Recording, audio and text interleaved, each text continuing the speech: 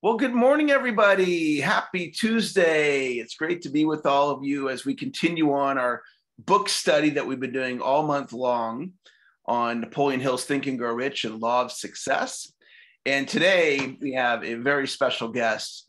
Ben Gay is with us. He is the last known living protege of Napoleon Hill. And Ben, I'm going to share with you a little bit about his background. He is an absolutely extraordinary human being and a legend in the sales training industry. As most of you know, we've asked a man to be with us today whose name is Ben Gay III, and whose sales training materials, the Closer series and Sales Closing Power books, are synonymous with professional selling. Let me share with you about Ben Gay III. He's worked continuously as a commission salesman since he was 14 years old. When he was just 14, Ben was the #1 salesman at Macy's Atlanta, as well as the youngest buyer in Macy's, then 100-year history. He was the #1 salesperson in a large organization of manufacturer representatives in a major food brokerage company and the largest network marketing company in the world at the time, in a 50-year-old management consulting firm, and yet another international direct sales company. In fact, Ben Gay has been the #1 salesperson in every organization he has ever been in. He's written 12 books on the subject of sales and living successfully, while ghostwriting another dozen or so for other sales trainers, speakers, and seminar leaders. In fact, it's been said, if you're really a student of professional selling, you have at least one of Ben Gay's books in your personal library, whether you know it or not. Ben, I want to welcome you to a special interview where we're going to be talking about your relationship with Napoleon Hill. So welcome. Thanks for being here today. Thank you very much. Good morning, everyone. First of all, I was the #1 Krispy Kreme donut salesperson at 14. Macy's came later. Oh, gotcha. They wouldn't let me in the store at 14. Krispy Kreme was what hooked me in selling. I won a bright red Columbia bicycle for being the #1 Krispy Kreme donut salesman in Atlanta for some fundraising. I think it was putting the gold dome on the Georgia Capitol, bringing gold down from Atlanta, Georgia. So every time they show somebody on television with the Atlanta skyline background, I point out to Gigi that gold dome would not be there if I hadn't sold a whole bunch of Krispy Kreme donuts, while eating about 10% of my inventory. So I appreciate being with you, and it's a pleasure to talk about Dr. Hill. He told me many times he was afraid that he and his work would soon be forgotten. I was 25, he was 84 when we met, and he's been dead 51 years now. And so thanks to you, Eric, thanks to you and Bob Proctor and me and lots of other people, I'm happy to tell Dr. Hill, if only spiritually, you haven't been forgotten.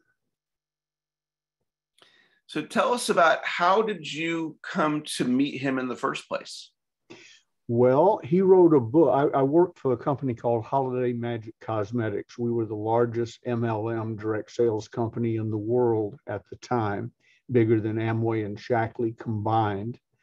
All the other companies you've heard of weren't around yet. They're spin-offs of what we started.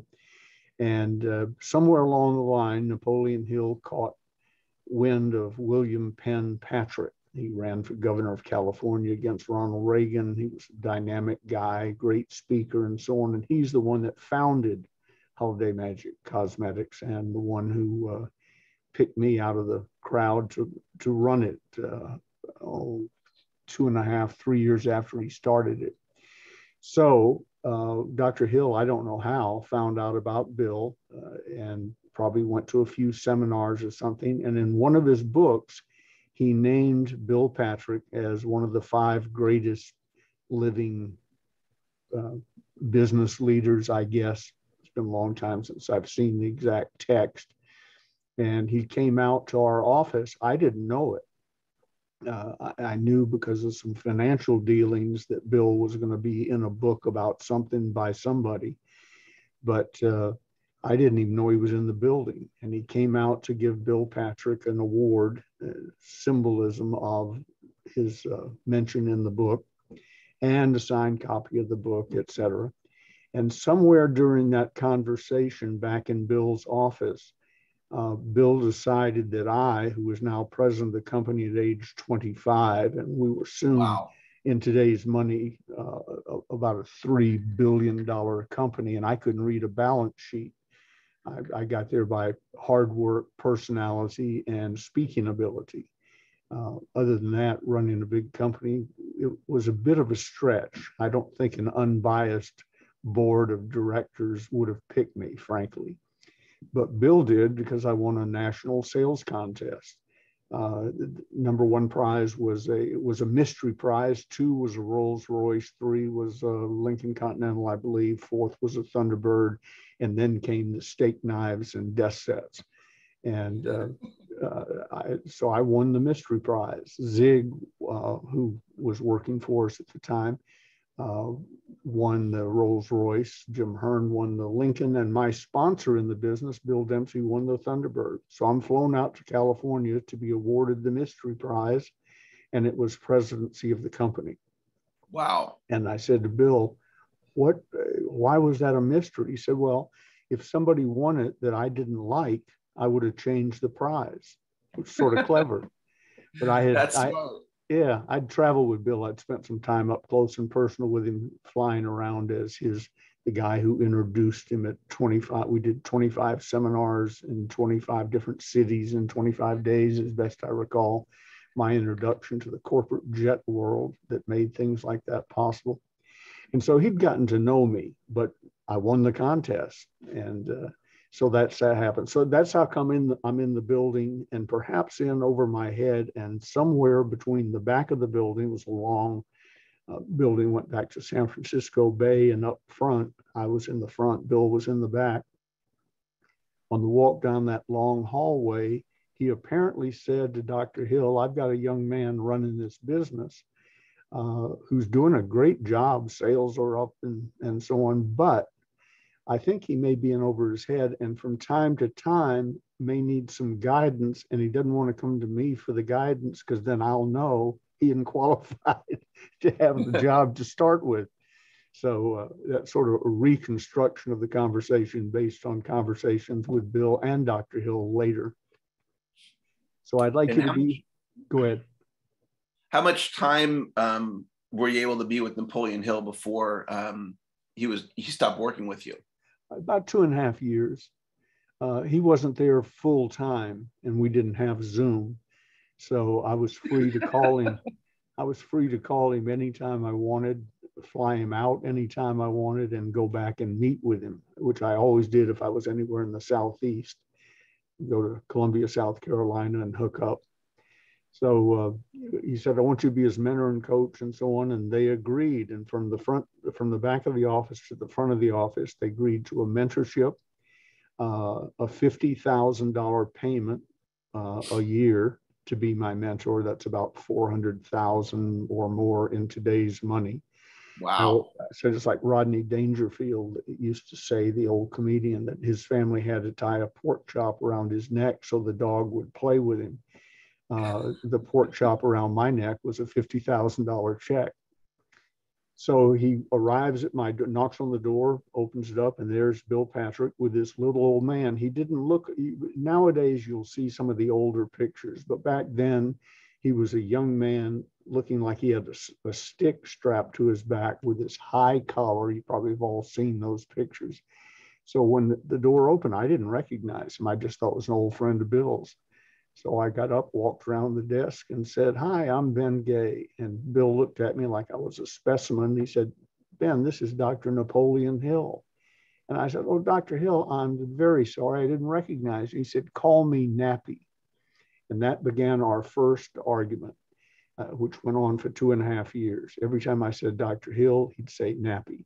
And I said, out of my southern mouth, talking to a senior, he was old enough biologically to be my great-grandfather.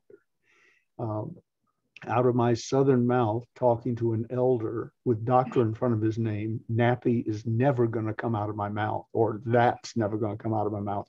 I didn't even say it in arguments. So on that happy note, we began our relationship with a lunch. And then I said, why don't you stay at the house? And so we had a big house in Marin County. One of the bedrooms became Dr. Hill's bedroom. No one else ever stayed there. And at the end of I had a conference table as a desk. To my left, at the end of the conference table, was a chair. It was Dr. Hill's chair. Whether he was in town or out of town, didn't make any difference. He had free run of the building. He could walk in and out of any meeting on any subject without an invitation or permission. And what he did normally, he taught me the love of legal pads. I'm never far from a legal pad. He would sit at the end of the desk when he was with me writing, and I never asked him what he was writing, probably another book or something, or taking notes on the meeting he was in. And he would listen intently, speak only if spoken to directly. And then at the end of the meeting, when everybody got up and walked out, the office would sit 15 or so people. When everybody got up and walked out and the door clicked, out of my peripheral vision, I would look to see if his head came up, because if it did, he had a comment to make about that meeting. If it didn't come up, lunch was next. So, and Bill had made the pledge that nothing I said to him would ever get back to Bill. He didn't say it, but it was sort of like having a Catholic priest in confessional. And I tested the system a few times to see if it would. I knew a couple of hot issues that Dr. Hill probably would want to tell him about. And I knew that Bill would explode if they happened. Had to do with a coup. It had been tried earlier in the company before I got there by 3 of his early guys. So I told Dr. Hill that a bunch of us were considering a coup, and for lack of a better word, and that we were going to give Bill 25%. I used all the figures from the real coup. But first, I was smart enough to write a letter to Bill and seal it in the art department with a wax seal and put it in his secretary's desk, telling Bill, now that you've exploded, here's what happened. I was testing to see if Dr. Hill would keep a confidence. And I put it in Marion McGinnis's desk drawer. Marion was his secretary, Bill's secretary. And I said, if Bill ever explodes and you hear cuss words and my name in the same sentence, hand him this letter. And she put it in her desk drawer. And a few years, I was there several more years. Then a few years after I left, the company went under. And to my knowledge, when Marion McGinnis's desk was carried from the building, in the top drawer still sat that letter. Dr. Hill would not break a confidence, which was one of his great lessons. I was asked one day in a seminar, what did you learn from Dr. Hill? What were the 3 things you learned from Dr. Hill? I hate questions like that, because I learned 3 things an hour from Dr. Hill for 2.5 years. But what came to my mind was integrity in all things, focus, because I have a tendency, I still do have a tendency. For instance, there's a television to my left right now, and they just said I could see with my cat-like peripheral vision breaking news. It's all I can do to continue staring at this camera and not look over there and see what the breaking news is. So focus was part of my problem. And whenever I was distracted or looked up or reacted to something out in my secretary's office, Dr. Hill would say, Benjamin, focus, just to train me. You're working on something, stay with it. And the other one was take action. And I'll tell you a little story with that. As you know, I'm full of stories, so I'm sure there was a question buried in this when we started.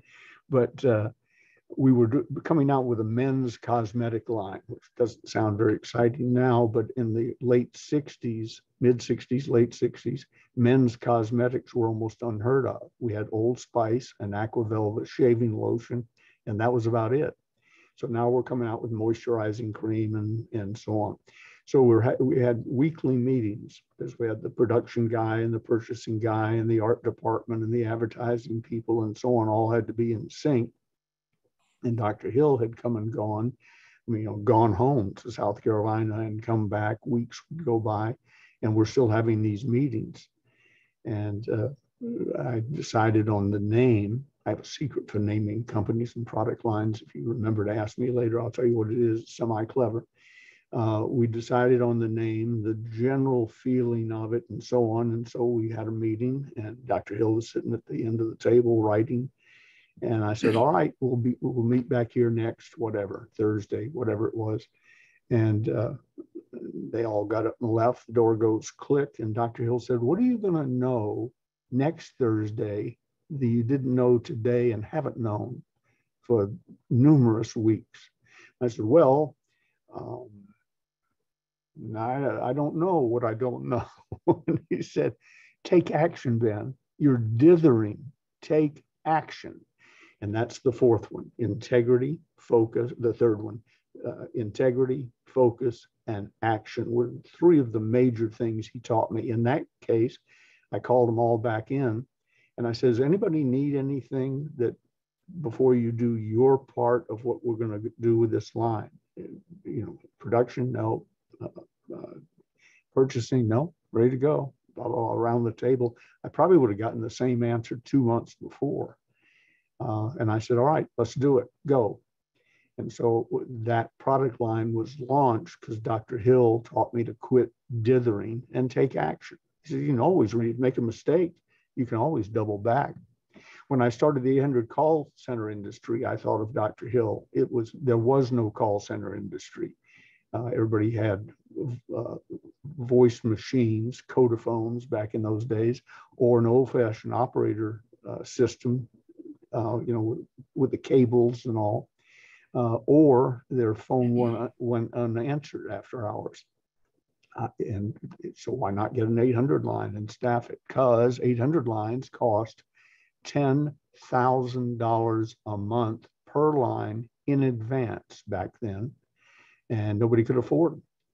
And at the end of the month, that was only 240 hours. At the end of the month, you got another bill for your overtime plus the new bill for $10,000 for this month. And I figured out a way to timeshare, basically. Timeshare business was just starting, and I was learning a little bit about that. We were their big trainer. And so I timeshared 800 lines, became the national communication center, the beginning of the call center industry. That's the good news. Bad news is when I left the company 10 years later, and we built the largest call center answering service, order taking service in the world, 98% of our volume came from things that were not part of the original plan, meaning my original plan and the services I wanted to offer and to whom I wanted to offer them, I was 98% off the mark. But thanks to Dr. Hill, we started. We got rolling, and everything after that was mid-course corrections. Long answer to a short question, Eric, but that's how I met Dr. Hill. Now, you've had a very fascinating career. You've done a lot. You've known a lot of folks, and I want to bring up a story that you shared in a seminar one time that you were kind enough to come and speak at one of my events. And it was a small event. I think it was in Rockland, and it was on public speaking, if I'm correct. And I'd asked you as a favor if you would come and speak, and you agreed. And one thing that struck me, as you said, you used a very powerful word when you asked me to come and speak, and you said the word favor, and that's why I'm agreeing to come and speak. And there was a woman in the audience. Her name was Arby Robinson, and you had shared a story about interacting with Charlie Manson. And she asked you what made Charlie Manson so persuasive. And you had a very profound answer, especially nowadays with the smartphone, when we have such an attention problem. And for all of you listening, what I'm going to have Ben share, it's a really valuable sales lesson that you guys can use today. So I didn't prep you on this one, Ben, but do you remember when that question about what made Charlie Manson so persuasive, or what your answer is to what made him so persuasive he influenced other people to kill on his behalf? Yeah, that's one of the things people say, Charlie Manson was a killer. Well, maybe someday we'll find out he killed somebody somewhere. But he didn't do any of the famous killings. He talked other people into doing them. This was rather interesting, especially since he was working with upper middle class educated people. Tex Watson, who's now a minister, and so on. They weren't dummies. They came from good people, trained properly, raised properly, etc. Yet he persuaded them it'd be a good idea to creepy crawl into a house and stab people to death. So I can tell you a couple of things. I just talked to Harvey, by the way, and did a session with her a week or so ago. Wonderful lady. Wow. I thank you for the introduction. Yeah, we've done several things together. And she's a really neat lady and bears a striking resemblance to my lovely wife, Gigi, coloring and hair length and everything. When I'm looking at her, I'm a little intimidated of Harvey because I think it's Gigi and she may start yelling at me at any moment. Mm-hmm. Anyway, I was teaching my People Builders class at San Quentin State Prison, one of the more interesting endeavors I ever got myself into. And it was every Friday night from 6 o'clock Friday night to 6 o'clock Saturday morning, sort of a version of the encounter groups I taught in the mid 60s, leadership dynamics, mind dynamics, et cetera, the forerunners to EST and all those companies that they all started, and those people work for us in that environment. So I take my traveling circus to San Quentin, and anybody who had the death row couldn't come, but if you were in any of the other blocks and you didn't have a security problem, you could come to the seminar. So I'm sitting in Red Nelton's office, the warden at the time, one day, and I made my proposal. It was $20,000 a year, which isn't much now, and really wasn't much then, but about $200,000 a year in today's money. And he loved the idea. He said it'd be a great thing to do, and he loved it, and he would push it through. And I said, okay, what are we looking at? And he said, Ben, I'm gonna be on this. A couple of years, we'll get this done. I said, a couple of years. One of the reasons I'm not a farmer, Eric, is I throw seed in the ground and I go, come on, let's go. I don't have 5 years for the grapevine to grow.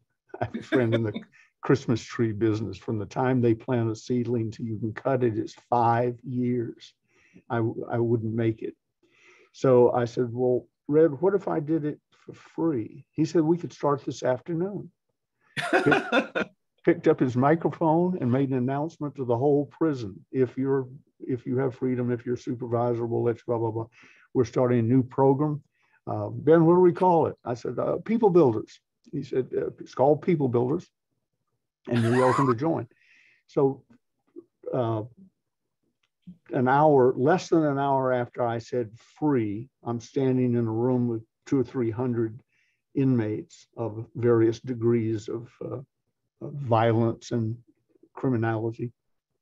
And we're starting that whole industry also, the prison reform industry. About 6 months into it, as best I recall, I didn't take notes because a lot of these things that I've been involved in, you don't know you're going to be talking about them 50 years later or 40 years later or what have you. But about 6 months in, the guy who was in charge of making sure nobody got in my way inside the prison. I had free run. I could go anywhere except death row, and I could go there if I wanted to and had an escort. So our guy, Lieutenant Terry Wooster, came up to me and said, Ben, I've got an inmate who's fascinated, sees you coming and going, and he wants to meet you. And I said, well, great, tell him to come on down. He said, well, this one can't come down. He's in the adjustment center. The adjustment center is one step beneath death row. It's where you go if you're not sentenced to death or your sentence was overturned, but you still don't play well with others. He said, you'll have to go to him. And I said, okay, who is it? And he said, well, he's looking at us right now from his cell across the breezeway and the guard walk and all. Is a little window, and it lines up with right where we're standing at the front door of the Jewish chapel at San Quentin. He said he sees you come in every Saturday night and be greeted by a few hundred people and leave every Saturday morning with a few hundred people waving goodbye to you. And he's just fascinated. He's a leader too. He was a leader too. And I said, okay, what is his name? He said, Charlie Manson. Wow. I said, you're kidding me. He said, no, because I'd read all the stuff and I'd seen him interview with Geraldo Rivera. You know, he's going booga, booga, booga, booga, and acting totally crazy. He is crazy, but he's not what you see on television crazy. And so I went up, you know, we've set a time. I went up after a count and before the next count in that 3-hour window. Because if a count doesn't clear, you don't, if you're a visitor, you stay where you are. I've had people come into People Builders as a guest and spend 12 hours locked in the cell with one of my students because the count didn't clear. So I set up a 3-hour meeting, and when the 3 hours started and ended, I walk into his cell. He looked like Charlie Manson. Walk into his cell and I look around. He's in a 2-bunk cell, but nobody wanted to sleep with Charlie Manson. So the top bunk, steel shelf, was where he kept what few things he had. On the things list, he had one book. That was his library. How to Win Friends and Influence People by Dale Carnegie. That was the first thing we talked about. I said, Charlie, what an interesting book for you to have. And he said, it's my Bible. I couldn't have built the Manson family without it. Wow. Now, if you've never read How to Win Friends and Influence People, read it. It's one of the great books in our business, sales, working with other people, motivating other people, making other people feel important. One of the great books of all time. Read it. But it also proves that you can take information and do good or bad with it. Charlie Manson decided to build a Manson family and go kill people and start a race war and take over the world.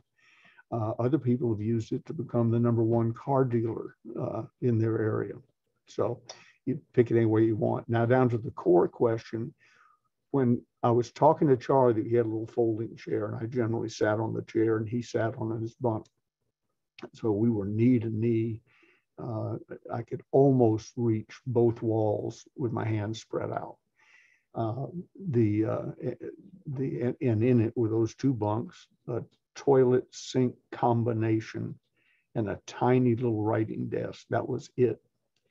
So we're sitting there knee to knee, and I'm telling you, Charlie Manson's eyes were unbelievably powerful. I felt like he was looking through my eyes and out the back of my head.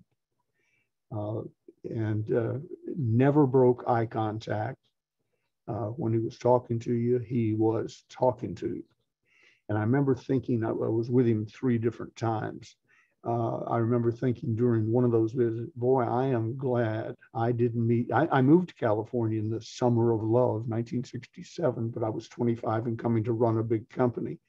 So I didn't have a chance to encounter Charlie and his gang. But the summer of love in Haight-Ashbury in San Francisco is sort of where he started his recruiting process. Probably been doing it his whole life, but started his recruiting process. I remember thinking to myself, boy, I'm glad I'm meeting him now, not when I was 17, 18, 19 years old, not formed yet, and have Charlie have some part in my formation. It's like the young men who go to prison. It's a shame. You go to prison, you're middle age, you are, for good or bad, you are what you are. But if you go there as a young man, prison becomes your parent. It shapes you. It shapes your thinking. It shapes your contacts that you'll have years later and everything. So I thank God every day I did not meet Charlie Manson in Haight-Ashbury when I was 17, 18, 19 years old. It's entirely possible. And I don't say this for drama. I knew the man. I was up close and personal with him. Unbroken eye contact for 9 hours, broken up into 3 sessions. If I had met Charlie then, Jimmy Rucker, my running buddy and business partner, we were of the same mindset. We might have wound up in Sharon Tate's house stabbing people. He was that persuasive and intense. But he also had a good, oddly enough, a good sense of humor. He was nutty, like you'd see on television in a Geraldo interview where, Geraldo stared death in the eye. He interviewed Charlie Manson. It was in a room with 7 or 8 guards. And Charlie Manson is a little bitty guy, about the size of Sammy Davis Jr., if you're old enough to know that. He's tiny. So he wasn't a physical threat, and Geraldo didn't stare death in the eye. I was in the cell, locked in with him by myself for 9 hours, never felt fear. I felt fascination, but never felt fear. Anyway, we're sitting there talking, and I hear keys out on the, some reason I can't think of the word this morning, but where the guards come by, the path in front of your cell. He was on the 5th tier, in cell 5th tier, and I hear keys jingling. Well, what that means is the guard wants you to know that they're coming. They don't want to have a confrontation and a blow up every few minutes. So if they want to be known, they either let their keys jingle or jingle them. And if they don't, they hold them tight, and they are on you before you knew they were anywhere near you. So I hear the keys jingling, and I said, "Excuse me, Charlie," turned around to see who was coming by, if I knew them or if they were coming for me. And Charlie said, "Excuse me just a second," sort of pushes me aside, runs up to the bars and goes, "Booga, booga, booga, booga," and all that crazy stuff you've seen. And the guard never broke his stride and never looked at Charlie. He just kept going. And he said, "Hi, Charlie, how are you?" And walked on. And Charlie came back, sat down. He said, "I'm sorry." They just love that. So that was the I'm crazy Charlie Manson, like people think he was. What he was crazy, but it was a much more deep, evil crazy than Booga Booga. I want to put a bow on this idea. And then, since I have you here, and you are one of the top sales trainers in the history of the world, and we have, thank you. You know, you are amongst the greatest that have ever lived, Ben, in teaching sales. And I want to ask you a couple of sales questions.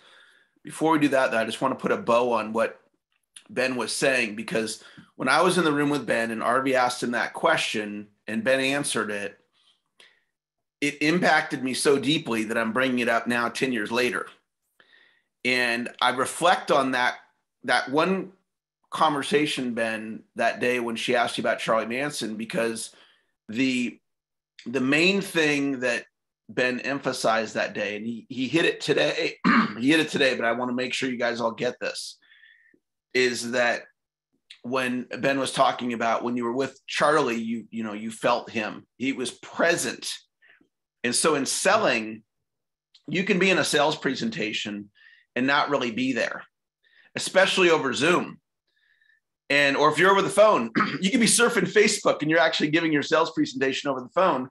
And I've reflected on this in my relationship with my wife, where there's times when we're communicating and I'm not really there. And I'm reminding myself, Eric, put your smartphone down and be present with your wife right now. So if I at times struggle with being present, there's probably one of you watching this right now that struggles with it as well. And if you recognize right now that there's value in you being more present, either in your sales conversations or in your relationship with your loved ones, just type the word yes in the chat right now if that's resonating with you. And what I want to do, Frank Thomas was just pointing out that either he or whoever's with him has this problem. Yeah, it was such a powerful lesson, and now I want to take it a little bit different direction, Ben, and I want to pull this photo up of you and I. This is back in the day. This is probably in the late 90s, and this was taken at a restaurant, I believe in Placerville, and this is Ben and I, and this is before I started my company. So I was a sales rep. And I reached out to Ben and I asked him if we could go to lunch. So I didn't have a training company. I didn't have any, books that I'd written and all the things I have now. I was just a sales rep reaching out to Ben. And I'm like, hey, can we go to lunch? And he was kind enough to agree to go to lunch with me. And we've had a special friendship. Ben's been one of my mentors. I've reached out to him throughout the years, going through struggles, asking him for his advice. He's always taken my phone call. Anytime I've asked him to do a call like this, if he had the time to do it.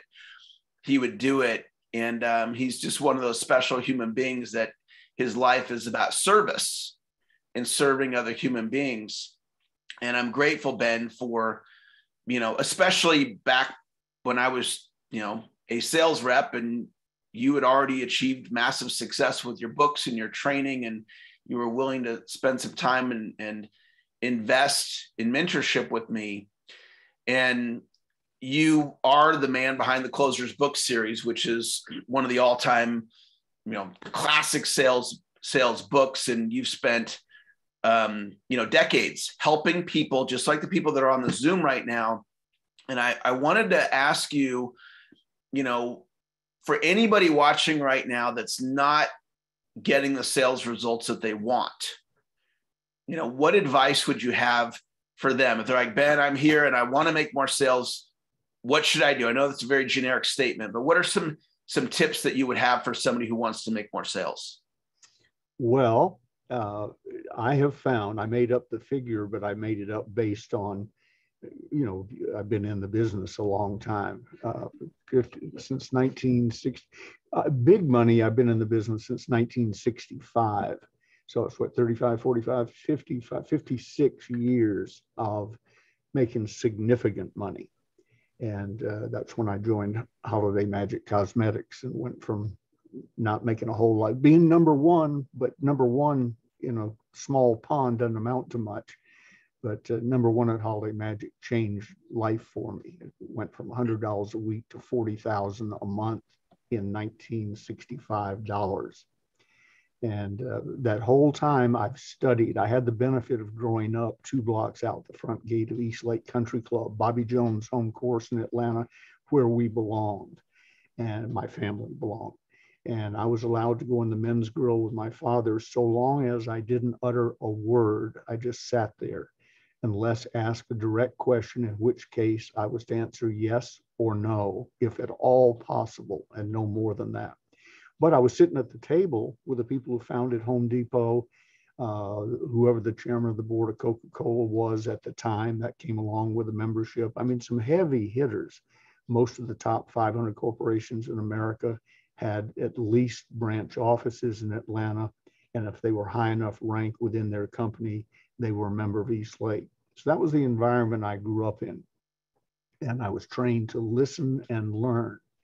So when I got around people making a lot of money in a hurry, I listened and learned both the good news and the bad news, and distilled down. I have found out that 85%, that's a made up figure, but I could, if I had to, I could prove in court that it's 84, 85, 86% of all the problems in selling go away if you're selling a quality product or service.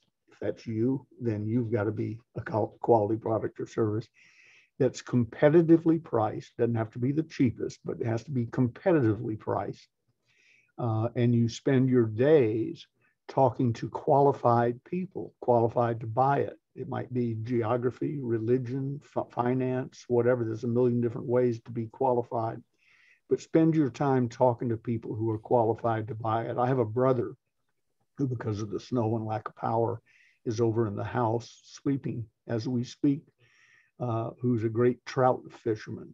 And I asked him one time, I said, what's the secret? Because he'd always come back with his full limit and his friends rarely did, or other people I talked to. And he said, well, Ben, the first thing you do is you have to go to the streams that are filled with trout. And I said, oh, that makes sense. He said, yeah, that's sort of that begins the secret of trout fishing. Well, it's the secret of success in selling also. Go to where the trout are, and with a quality product or service that's competitively priced. And then I'll spill over into the other 15%. Be prepared to eloquently describe what the product or service is and what the benefit is to them. All they want to know, with all the grandeur, we want to serve people and they want to serve us and so on. What a customer is asking themselves, consciously or subconsciously, all the time is, what's in it for me? That, people, well, deal with your small businesses in your town because they deserve it. Well, they may or may not deserve it. We do whenever we can. But I do what's best for Ben Gay and Gigi Gay. And that may be from time. Gigi's placing an Amazon order this morning that I would rather get in town, but in town it costs 3 times as much as I can get it from Amazon. So why would I do that? So understand what they want to know. What's in it for me? Like we were talking about with Manson, have that in your head at all times. This person wants to know what's in it for me. Make sure I can tell it to them. And that brings me to one of your favorite subjects, Eric, and that's scripting. People, oh, I don't want to learn a script. Scripts are terrible. I can always tell when somebody's on a script. Well, they must not watch much television or go to many movies, since most people spend a lot of time watching people who are on scripts. Oftentimes, not even a script they learn. They've learned the ability to read off of a teleprompter that's right in front of them and to make it sound natural. So script, and I've broken it down to this way: script chunks. You don't have to go, hi, my name's Ben Gay, blah, blah, blah, blah, blah, blah, blah, for 40 minutes. Can I have your money?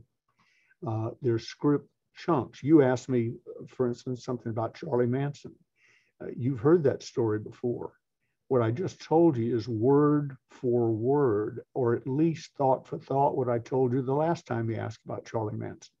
Mm-hmm. I've been at this a while. And as I tell my young sales friends, young in experience and or age, if you've been in selling over 30 days, you're on a script because you tend to say the same thing in the same situations. So that's not the issue. I'm not going to argue scripting with you. The question is, do you have a good quality tested script that produces results for the way you describe certain things? And here's what a script chunk is. We have a thing of a package of books and CDs and DVDs and Audibles and so on. You can buy it individually, or you can buy the whole thing. This isn't a sales pitch, by the way. I'm just telling you. If you ask me to describe The Closers Part 2, which is a better book than The Closers Part 1, but it's not the red blood meat. You know, the Part 1 is out of, in any situation, come out the winner, and selling is a battle, and so on. There's a lot of truth in that. But this is what sophisticated people really do with the information in Part 1 and the other books in the series. If you ask me about Closers Part 2, if I was describing the package, I'd say Part 1 does this. It's the kicks, the blocks, and the punches of selling, the red raw meat, the way selling really is, not the way we wish it was. Then I would say the Closers Part 2 picks up where Part 1 leaves off and shows you what sophisticated people really do with that information. Now, what I just said, Eric, is word for word what I have said thousands of times. Word for word what has sold 10.5 million copies of the Closers Part 1 when we quit counting 25 years ago. Just saw a couple of heads pop up. 10.5 million copies without the internet, without Amazon, without anything, because I trained me and our people to describe it in the most effective way possible, word for word all the time. We built Holiday Magic Cosmetics up to taking in $1 million a day just in new sales at 7:59, 5 nights a week, 7:59 p.m. local time in whatever language, and we were in 24, 25 countries, in whatever language and whatever product, because we had the exact same scripts and marketing plan for several other companies that didn't sell cosmetics, a vitamin line, a motor oil line, and so on. When you walked to the front of the room, you were trained to give, combined with a 15-minute film that had been produced and presented to you. You were trained to deliver, in essence, a 43-minute, 47-minute, something like that, word for word script, no matter the product, no matter the language, no matter the country, because we polished it and honed it and so on. When I joined Holiday Magic, some guy wandered to the front of the room. Hey, how you doing? Good to see you. I'm making a lot of money. You want to? Okay. And that was about it. And because I wanted to make a lot of money, I still got hooked. But I told my father that night when the meeting was over and I left, I said, I just want the most amateurish thing I've ever seen. But the product's good and the marketing plan's fantastic. So I think I'm going to join. And he said, well, and start pushing them to develop scripts and formulated presentations. He needed them, by the way, in his business. My father was a dynamic, swashbuckling guy, sort of like a combination between Errol Flynn and Jimmy Cagney, was scared to death to speak in public. And so he memorized whatever he had to say. He scripted it. And when he got up as president of this and head of that and so on, I would watch him and I knew how fearful he was, but I saw what scripting did to get him through the situations. So quality product, competitively priced, spend your days talking to qualified prospects, learn how to become a person of class, quality, and substance with the ability to tastefully project that you are a person of class, quality, and substance. Understand what they want to know is what's in it for me. They don't care what's in it for you. They don't care if your children are successful, grow up, starve to death, or go to Harvard. I don't care how sweet and nice they are, what's in it for me, and effectively develop a way to tell them what's in it for them. And then, I want to piggyback what Ben just said, so all of you can really get the power of one of the points. He made several points there, but one of the important points is to ask yourself this question. In 2021, which of course is going to be over here in a couple of days, did you get in front of enough prospects to deliver your presentation to? And it's a yes or no.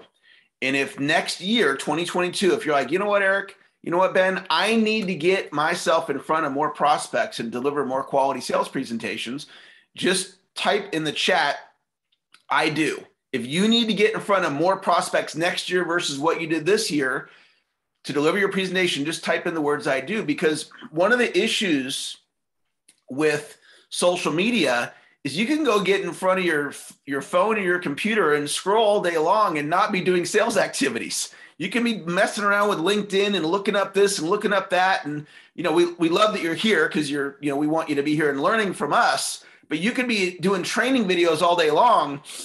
But at the end of the day, you've got to get in front of prospects.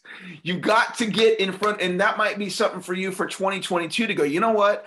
That's going to be when Ben was talking about what he learned from Napoleon Hill. And one of the things was focus. And maybe it's focus on delivering more sales presentations to qualified prospects.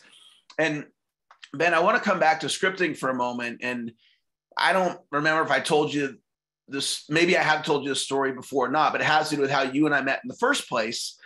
And I was speaking in a prepaid legal meeting back in the day when I used to be a sales rep for Tony Robbins. And I was promoting his seminars, and prepaid legals now changed their name to Legal Shield. And so after the meeting, I was sitting around talking to some of the people that were there, and we got to talking about sales books. And one of them said, oh, you got to get the closers. And at that point in time, I hadn't heard of it. And I said, I'm not familiar with that book. And they're like, oh, you're not familiar with that book? That's the best book ever written on the subject of selling, which is a script, by the way. When that person said to me, it's the best book ever written on the subject of selling, that my ears went, what? Like, I had to pay attention because it was so powerful in their conviction of what they said. And I don't know how this happened, but they had your number, Ben, for some reason. And they said, look, you call Hampton Books and here's the number. And they gave me the phone number and I put it in my coat pocket. Front page of every book. They had Ben's phone number on them, the company phone. They didn't say it's Ben's phone number. They said it's the book publisher's phone number. And so I put it in my coat pocket. And you guys might have had this experience before where you put something in your coat pocket and you forget about it. And a couple months pass and I'm reaching into my coat pocket for whatever reason. I pull out this phone number. And it's like, that's the phone number of that book. That's the best book ever written on the subject of selling. I'll call. So I call the number. This person answers the phone. And I said, yeah, I heard about your book and I'd like to get the book.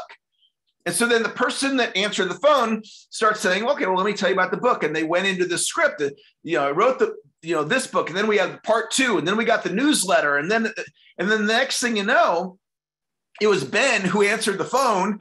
And he says, something like, the reason I wrote the newsletter is, and I'm like, wait a minute, is this actually the author And I stopped him. I said, "Is this Ben?" And he goes, "Yeah, this is Ben." And he continued on with the script. And at the end, I'm calling to buy a $10, $20 book. And at the end of that phone call, I kid you not, out comes my credit card for $199 plus shipping and tax to buy this package. And then that started our relationship that's lasted now, more than 20 years, because when that phone call came in, Ben already had the script down. So you got to put the prep in advance, because you don't know when the call's coming in. Because if you're not ready, Ben didn't know I was going to call that day. So I called that day and he was prepared, not just prepared for me, prepared for every time he answered the phone or he had one of his team answer the phone. And so, what he's talking about with the scripting and delivering a quality presentation to a prospect that's qualified and having a product that's fairly priced. And then you focus on that, not on Twitter and on LinkedIn and on Facebook and all this other stuff, although that there's a time and a place for that. But we got to sell, guys, got to roll up the sleeves and put forth the work and sell. So Ben, we've got a couple minutes left. And if you want to promote your books, I'm happy. I endorse your books. I think your books are amazing. If you want to talk about your books, so probably there's some people right now that would love to buy from you. So you want to share with people how they can buy from you? Well, The Closers Part 1 is the best-selling, most popular, most powerful book on selling ever written. And I say that without ego involved, because I didn't write the first draft of what's now called The Closers Part 1. I bought it to try and get them to put an 800 number in their advertising. It's the only reason I bought it when we were running the National Communications Center. I read it, felt like I'd found the Dead Sea Scrolls of selling. It was poorly written, poorly printed, poorly bound. And I almost just threw it in the trash when I opened the envelope. But then I read it.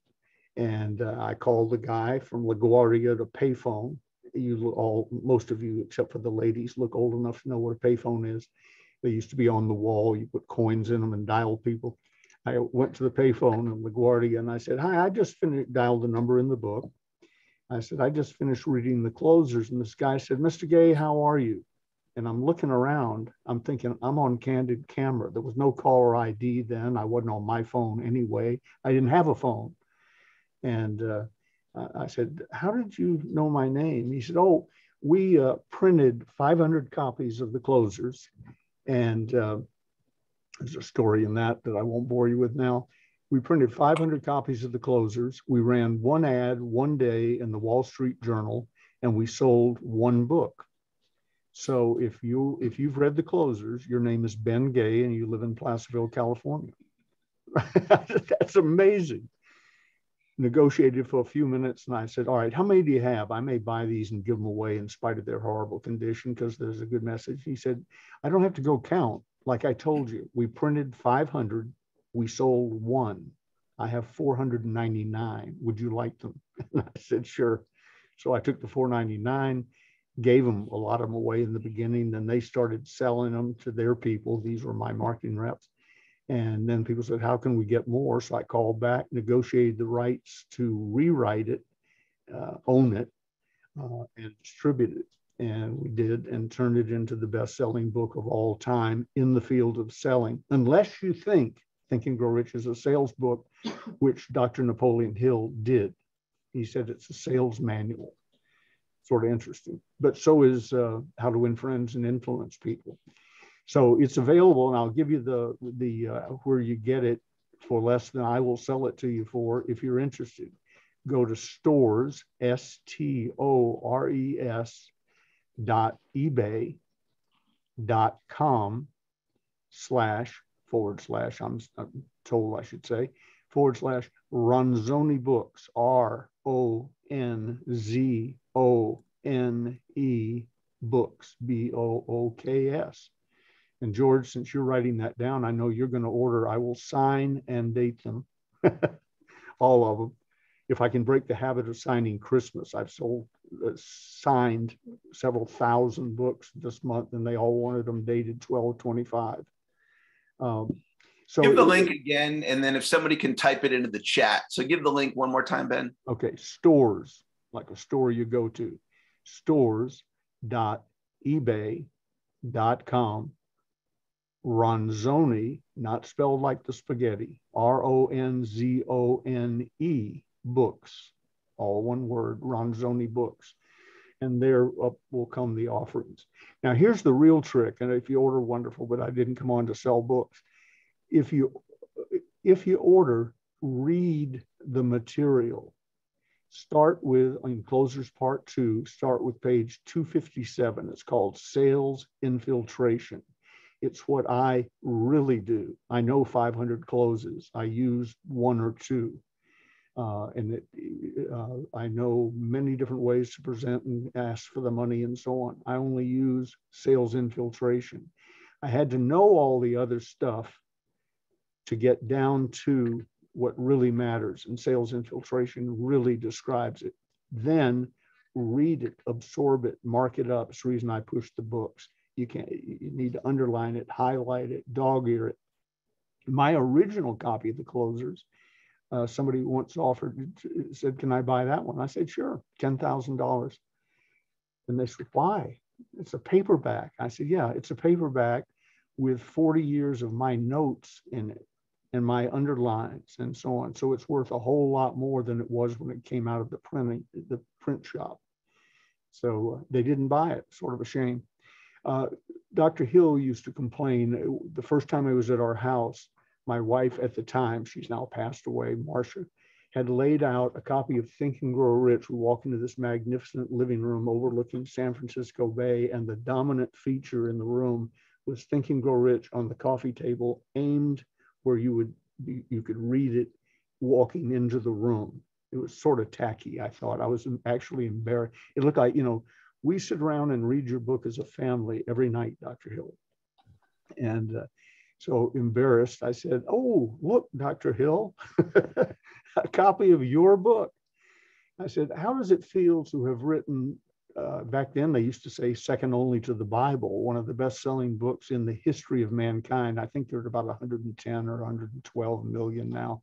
Like me, they don't know how many they've sold, but over 100 million probably. And how does it feel to have written that? He said, yes, best-selling, least read. And then I learned the lesson of Dr. Hill. Let me give it to you. This book, Think and Grow Rich, is 75 years old.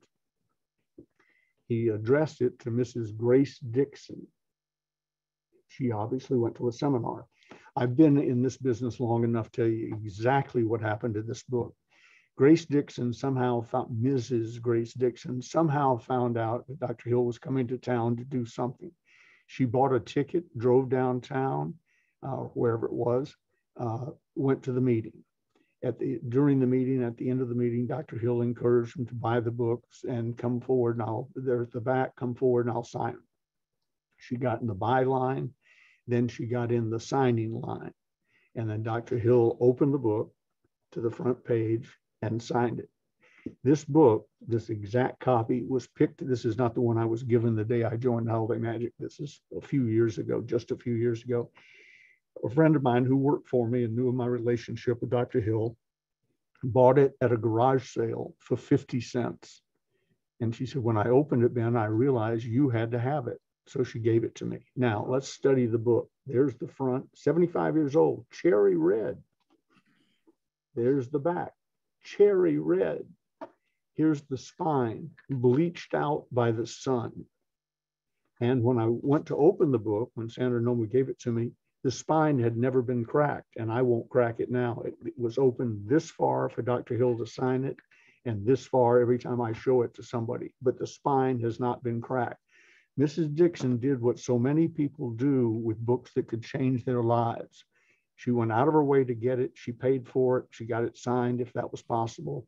She took it home with the best of intentions, stuck it in her bookcase, and there it sat for 75 years. Then she died. I'm telling you, I know this. I don't know Mrs. Grace Dixon, but I know the story. Then she died, and the daughter-in-law, it's always the daughter-in-law who cleans up. And that's the lady who sells the ottoman and the beanbag chair that the guy had when he was a happy bachelor. The daughter-in-law packaged up Mrs. Grace Dixon's belongings and decided this was worthless and threw it in a box for 50 cents. And there it sat.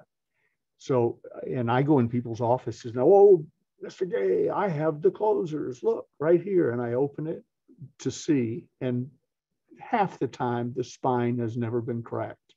All signed, because if they leave here, I sign them and date them. But the spine's never been cracked. The closers will change your sale, the series will change your sales life if you read it, focus, read it, and if you take action with what you've learned. If you're not going to do all that, save your money. Don't bother. And that's true of How to Win Friends and Influence People. It's true of Think and Grow Rich and every other great book. Earl Nightingale was one of my buddies and mentors. Said, if you want to keep a secret, print it in a book and put a copy in every library in the world. He said, your secret will be safe. Well, Ben, I am grateful for you. And I know you've helped a lot of people, hundreds of thousands, maybe millions, with your books, millions, tens of millions. But you've helped me. You made a difference in my life. And vice versa. Thank you. And what's really special is that before I became, a colleague in the same industry and started a training company, and you took my call and invested in time with me, and you've always taken my call. And there's times when I've been in pretty tough spots, and you've given me some really valuable advice. With my back against the wall, and you've always, whenever I've asked you if you were available, you always said yes. And so aside from helping millions of people, thank you for helping me and for making a difference in my life. It really is meaningful to me. And since you are the last known living protege of Napoleon Hill's, I just thought it would be wonderful to have you here today, as we've been training on his work all month long. And so thank you for being here, for everybody that's listening, and for showing up powerfully in my life. Thank you, Eric. It was my honor and pleasure. And thank all of you for continuing to keep Dr. Hill's work moving through the generations. It's terribly important. You all have a great day. Let's go out and make some sales. Got a couple days left in the year. Thanks for joining us. We'll talk to you later. Bye-bye.